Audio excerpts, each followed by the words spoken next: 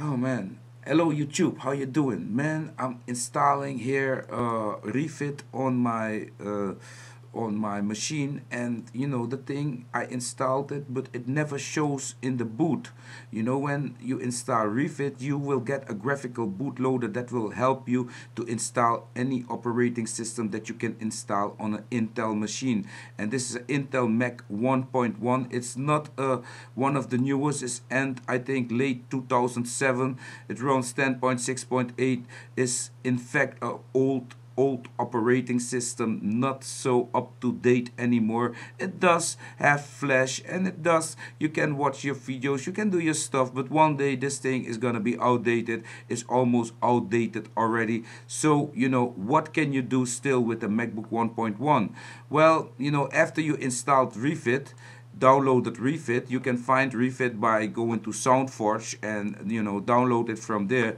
I think here somewhere, you know, on SoundForge, just hit just hit Refit, you know, Refit download. I will give you this download link, don't worry about it. Download it, you know, it will open. Oh, don't download this one. And then you install this file here, Refit, you know, just install it, log in with your password, etc. When it's installed, don't reboot your machine yet. It will say installed, you know, and then you will go to your utilities. Just go to to terminal.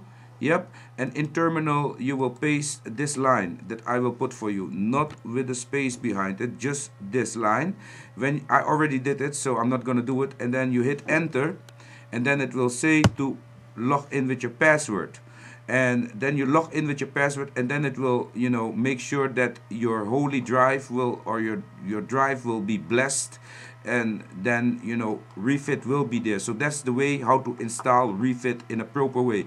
I must warn you, howsoever, that if you're gonna install Windows 7, for instance, via Refit, because after Refit is installed, you know, it will see any medium that you insert in your MacBook, such as your CD-ROM, your USB sticks, etc. You know, and you will be able to boot directly from them. But remember that if you install Windows 7, you will have no right mouse click.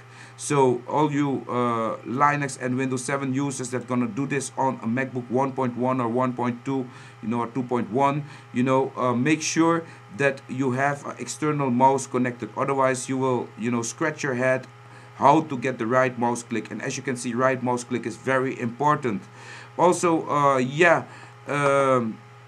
I can say that this system runs and handles Mint Linux 17 in a fantastic way. You don't need a special version, just get the one for Intel, the one everyone downloads, and just install it via this method, and it will install just beside Mac. But one more thing I will have to show you. To do this, you will have to first maybe reinstall Mac, because you will find out that it's not possible to install Linux beside Mac. You will be able to run Linux straight from the USB, but you will not be able to install it on your hard drive. So you get, like in the bootloader, Linux or Apple or even Windows to start from, you know, in Refit.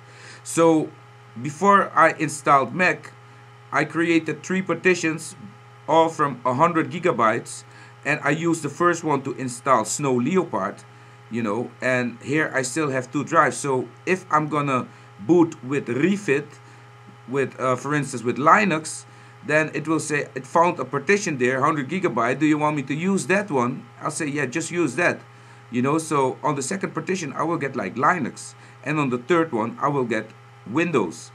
I must say one more thing for the 1.1 users, guys, on 1.1 old MacBooks such as this one. If you install Windows 7, it will be installed out of the box, but you will have no sound. Sound won't work, no right mouse click, and I think in Device Manager you will also see some things that are not working.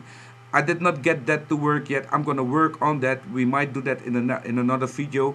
This video was just about installing a bootloader, installing Refit on your old MacBook, so you can, you know, use an updated operating system beside your old 10.6.8. So this was my information, peeps. If you think this video was useful, helpful, of any kind, yeah, hit it like, of course, and subscribe to my channel at all time.